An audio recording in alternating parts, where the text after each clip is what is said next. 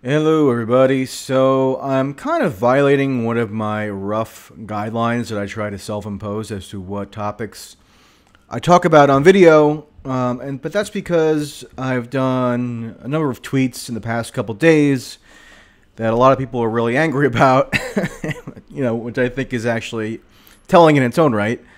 But I figure, even though I haven't done a comprehensive piece on this yet in written form, I have enough of a coherent thought that it's worth expounding on somewhat extemporaneously here, and I will do a written version of it at some point. I don't know exactly when because I have a lot of other stuff to do. But the basic idea is that, well, this is all generated initially when I did a thread on Saturday, early Sunday, pointing out that Joe Biden launched his campaign in April with a video in which he made explicit reference to Charlottesville. He held up Charlottesville as one of the main reasons why he was running for the Democratic nomination, because he wanted to put an end to all the divisiveness that Trump had wrought, as best manifest by the Charlottesville incident in August of 2017, because Trump brings out all these most sinister elements of the populace and emboldens them and whatnot, and Joe Biden's the guy to cast aside that division and unite the country. And if you watch his subsequent speeches, this is a theme that he harps on frequently. And to some extent, it's got to be working, because he's at the top of the polls nationally and in the first primary states. There was a poll, I don't know how reliable the firm is, but 538 has a poll from South Carolina that came out today, which has him with something like 40% in South Carolina, and Bernie actually in single digits. I mean, that seems a little bit implausible to me. I don't know for sure if that's true. Obviously, it's impossible, but him having a very substantial lead is more than plausible. And this line that he's been putting out is effective, because what have Democrats and their media allies been saying for years now with respect to Trump? He's an existential menace. He's a fascist. He's a white nationalist. He is such a profound danger that he threatens the very fabric of the American Republic.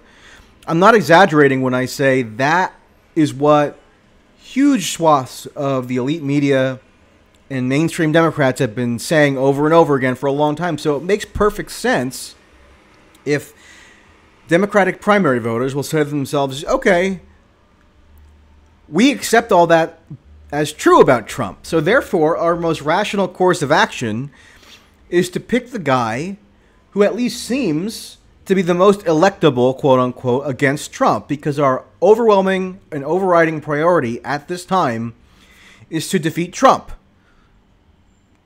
So I actually think that their logic is sensible in that respect. I just don't agree with the formulation of the initial logic about Trump being this fascist. You can say all kinds of things about Trump that are negative and accurate. I'll name a few here just to cover my bases, right? Authoritarian tendencies, of course. Impulsive. Has a government or is presiding over an executive branch that is constantly giving out incoherent policy messages. So one day you have John Bolton requesting a plan from the Pentagon to send 120,000 troops to the borders of Iran in preparation for a full-scale invasion. And then on the next day, you have Trump saying, I don't want war with Iran. I actually want to have talks with the leader of Iran without preconditions. And on all other kinds of policy issues, something similar goes on with Trump. There was actually a really good piece in The Atlantic by Elena Plott last week where she reports on various directives and tweets that Trump has given over the course of his tenure. And you have to excuse the I don't know if you can hear the ambient noise outside my window, but like something's going on right now where they're like sirens blaring, whatever. What's documented in that Atlantic piece is that Trump will often issue directives, usually through extemporaneous remarks or tweets, that the government, the executive branch officials who will be charged with implementing those directives simply ignore. Right? So, although Trump has certain authoritarian tendencies on a personal level, he's not running the government in such a way as to really give any credence to the notion of him being an actually ideologically coherent authoritarian. Right? He just is a sort of a pundit. He's the pundit in chief. He riffs. A lot of his rhetoric I do think is harmful in that he's constantly stoking this superficial culture war fury that really is divisive in a way that is not helpful at all and is actually damaging. So all that can be said about Trump, but whether he is a fascist, I have simply never accepted, and I actually think it does harm to impart on the public that a fascist is running the government fascistically, because that's going to have some detrimental psychological effects, obviously, if you genuinely believe that. And also, it skews your perception of how best to counteract Trump's genuinely damaging tendencies. So you're essentially fighting against a villain who doesn't exist in the way that it exists in your mind as a result of these blinkered portrayals in the media and from the opposition party. But all that is to say, Biden is actually doing something strategically wise by focusing on Charlottesville, because it creates this easy dichotomy for him where he's positioning himself against the Nazi-enabling Trump, and therefore he, Biden, is the most sensible choice to go against Trump. And furthermore, any internecine disputes within the Democratic Party are not of any priority, and in fact should be subordinated to the overwhelming need to depose Trump at all costs. So all that works to Biden's advantage. And what he's kind of doing is making use of a conservative, lowercase c, tendency that has been fostered in the electorate, in the Democratic electorate especially, because this frenzy and this all-consuming rage having to do with the threat of Nazis in the United States has encouraged that tendency, the lowercase c conservative tendency. Because, again, you have to put on a united front, or a popular front, to use the old-time term, if there are actual fascists running the American state. If that were true, that would be a situation so dangerous, it would overshadow anything that you can almost conceive of politically. The only problem is it's not really true, or at least not true in the extremely hyperbolic sense that's often put forward in the media and by Democrats. But given how deeply entrenched that notion now is within the electorate, Biden benefits, because he can say that we have to get past this division, Trump is an aberration, and we have to restore the pre-Trump status quo, where Nazis weren't being enabled by the president. So that's actually a compelling argument if you're Biden on a strategic level. I'm not saying it's normatively good for him to do. I'm saying in order to advance his own interests, that makes perfect sense, strategy-wise. So in my thread, the initial thread on Saturday night, I said that left media is in part to blame by creating this frenzy, because unbeknownst to them, apparently, they've done Biden a great service. And, people were just losing their minds over that, which I don't mind, because it's true. I think a lot of the reason why people react to these kinds of arguments, which I've made now and then, the reason why they react with such rage is because on some level they know it's true. And here's what I always I also typically say leftists and liberals who constantly inflate the threat of Nazism in the United States are the mirror image of right-wingers who, during the Bush years and subsequently, Trump even does this, not as much as you'd expect, but obviously he does it frequently enough. These left-wingers who inflate the threat of Nazis are the mirror image of right-wingers who inflate the threat of radical Islamic terrorism. Whenever I say this, people from both sides, and I'm not equating the both sides as morally equivalent, I'm simply observing that whenever I say this, both sides, go wild with anger because they just can't accept that observation. And one thing that I notice that left-wingers do is they'll say, like Jamel Bowie of the New York Times did this, one of my longtime antagonists. He'll say that, oh, you can't identify Charlottesville. How dare you identify Charlottesville as a relatively isolated and minor incident? I mean, one person was killed in Charlottesville. Is that bad? Of course. Was the ideology which gave rise to people gathering in Charlottesville in the first place noxious? Of course. But you have to put it in perspective. You have to have a sense of proportion. One person dying, while clearly regrettable, is not this all-consuming threat that it's made out to be. It's just not.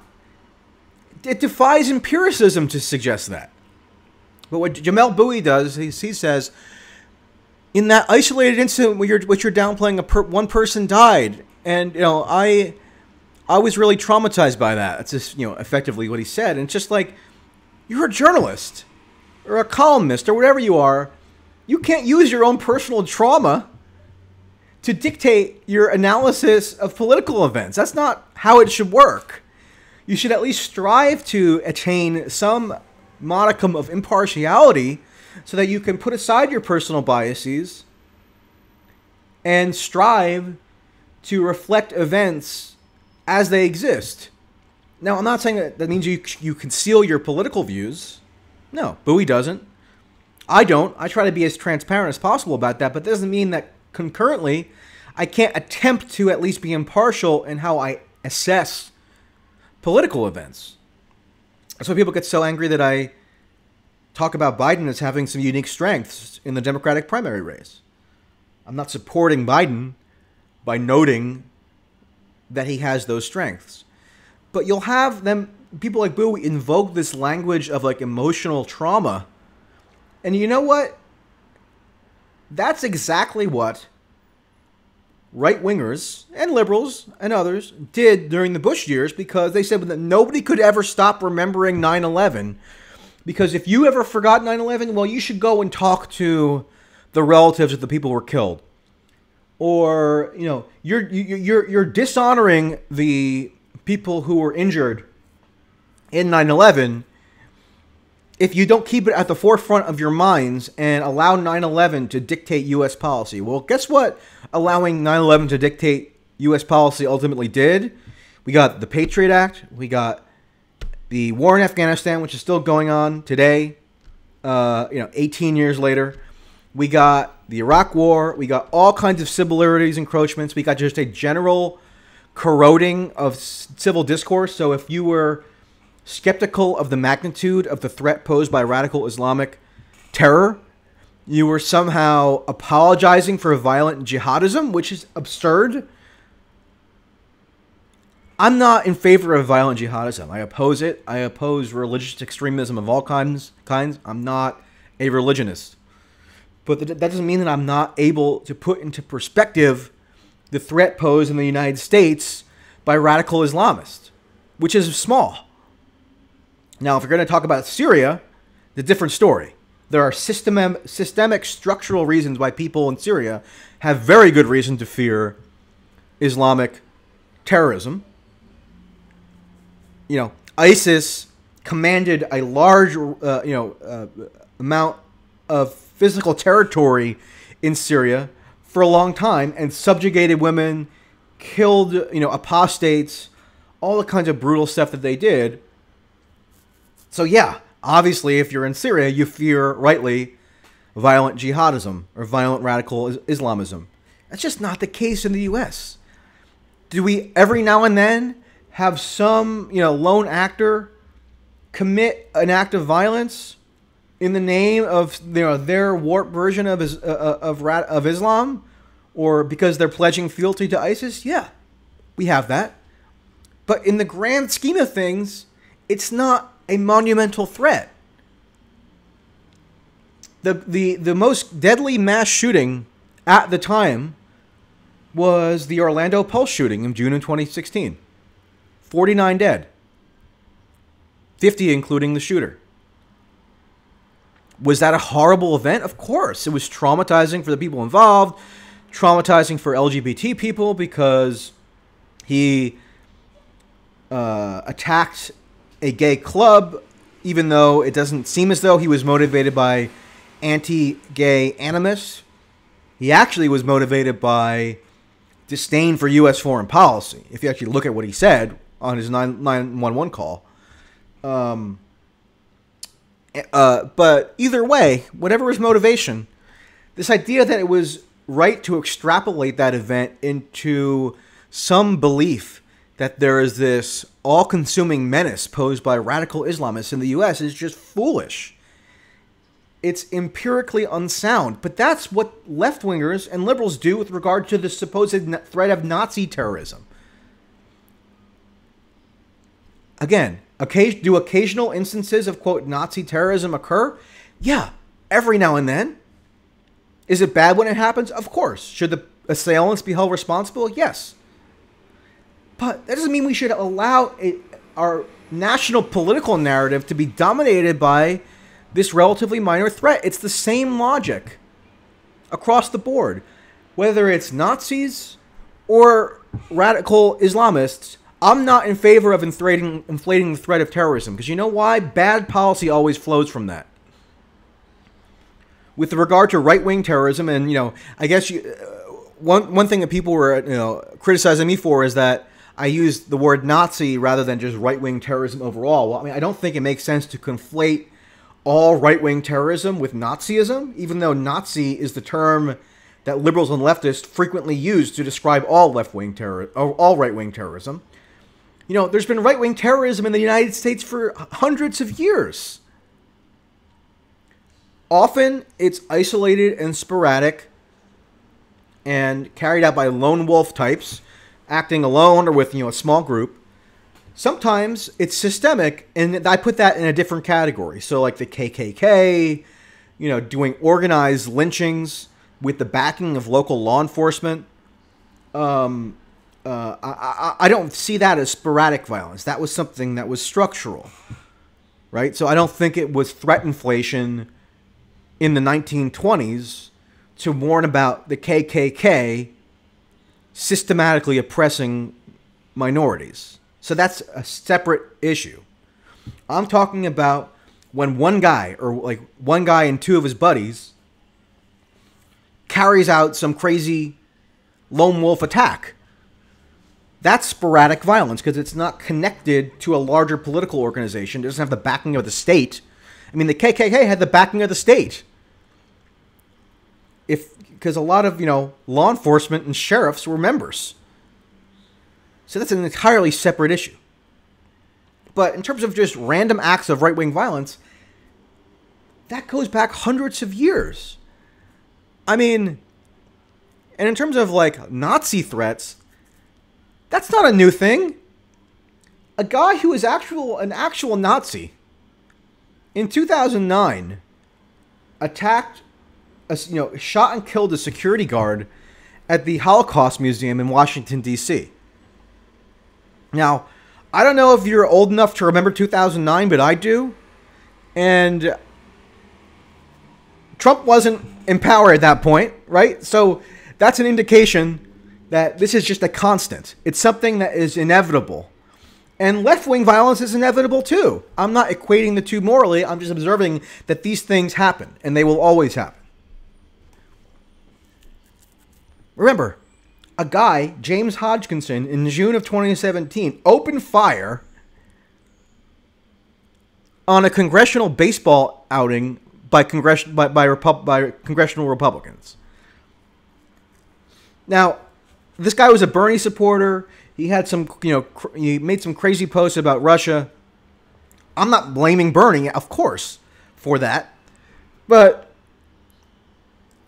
could you imagine if a Nazi opened fire on a gathering of Democrats? I mean, there would be an utter meltdown, and everybody would be blamed who had even the remotest association with that event.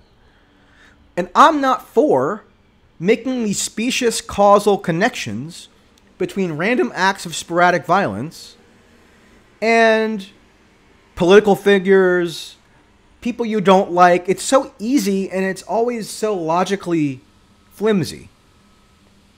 I think people ought to just accept that random acts of violence are an inevitability in American life. Can you take practical steps to counteract them at times? I guess, sure. But you're never going to stop them completely.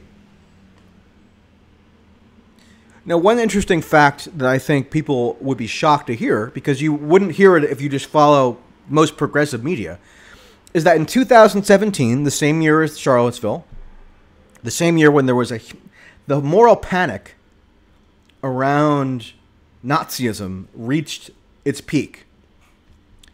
Do you know how many people were killed in the United States by Islamic terrorists versus white supremacist terrorists? There were more people killed by Islamic terror than white supremacist terror in 2017, in that very year, which saw this insane escalation in rhetoric around the purported threat of Nazis. And all that derives from one truck attack that some guy did in Manhattan, who pledged allegiance to, radical Islam. That guy killed 8 people in Manhattan. And if you tally up all the people killed from white supremacist terror that same year, how many total? 4. So I'm not saying that means that we should be, that we should be super fearful of Islamic terrorism either. Both threats are minuscule. 8 people? 4 people? I mean, I know that there is a specific meaning around terror in particular, but I thought that we all recognized during the Bush years how emotionally manipulative these constant invocations of terrorism is. And how it makes people illogical. And encourages them to support counterproductive policy measures. What happened to that? But still, I mean, I think it is ironic that if you look at that one year, more people were killed by radical Islamists. Did you know that? Would you, if you were following just popular media discussion, do you think you would know that? And when that truck attack in Manhattan occurred at the time, I said, just as I say when there's a random right-wing terror event, okay, people, relax. Let's not overreact to this. Let's not make this the defining feature of our political discussion because of the deleterious effects that inevitably has. That's my approach across the board. And threat inflation is just a constant in U.S. political life. People who would want to advance a particular political agenda will take these sporadic acts of violence and formulate it into this grand narrative that is self-serving and bolsters their sense of moral superiority. And yeah, it's not a high bar to clear to be morally superior to like genuine white supremacists. So it's just like you're not making a great point there. Anyway, I mean this issue it really is amazing to me how angry it makes both people on the left and right when I make that observation, because they're the right wingers will scream radical Islam is a much bigger threat than you're admitting. I mean, this is so horrible. Sharia law is gonna, gonna be instituted in like Nebraska next week. It's just like so stupid. That's what I was mostly fighting against in the late, early to late Obama years. That ridiculous right-wing alarmism. But now there's a version of left-wing alarmism with regard to Nazis, and I find it foolish. But I think people freak out so melodramatically because on some level they know what I'm saying is true. I mean, some are so blinker that they have no recognition that it could be at all true. But I think others, if you actually press them and force them to think a little bit rationally, they could understand that it's got to be true to some extent. Yeah, so that's about it for now. And I will talk to you all later.